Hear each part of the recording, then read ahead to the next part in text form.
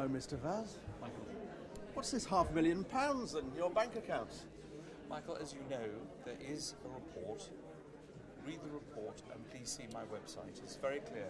But what about the police inquiry from 11 years ago? I'm very interested in that. Right. Are you willing to sort of ask the police to publish that report and explain to your committee what happened to all this money? I would very much like to see that report, and I did ask the Telegraph to supply us with a report, which they have not got. So put in a data request to the police, bring the report out, publish it, and explain to us where the money came from. I think that would be a very good idea. Thank you for your advice, Are you willing to do that to the Home Affairs Committee? Well, I don't think the committee needs to do it because it's 12 years ago, but I think it's a very good idea. Thank you for advice. Well, I mean, you avoided many of the Standards Commissioner's questions, didn't you, 11 years ago?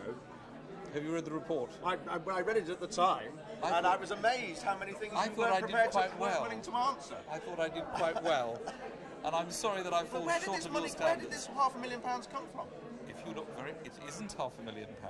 How much is it? If you look very carefully at my website, and if you look at the report, it is the sale and purchase of property.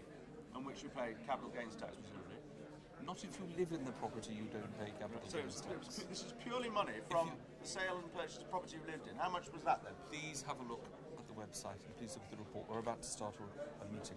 But I'll take your advice, Michael. As always. As in your case, when you were pursued. And you're not worried about this Standards Commissioner inquiry? I would be very pleased with it.